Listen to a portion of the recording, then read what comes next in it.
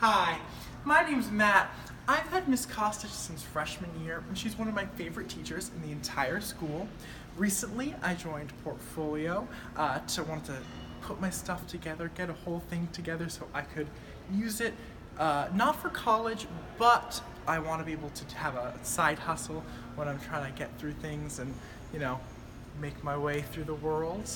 For me, it's really beneficial to have Open Studio because I can explore creatively and I don't feel constrained to anything, specific with an assignment.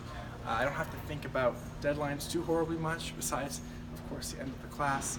So I don't have to stress out as much compared to other classes, which I have to stress out a lot for. Yeah.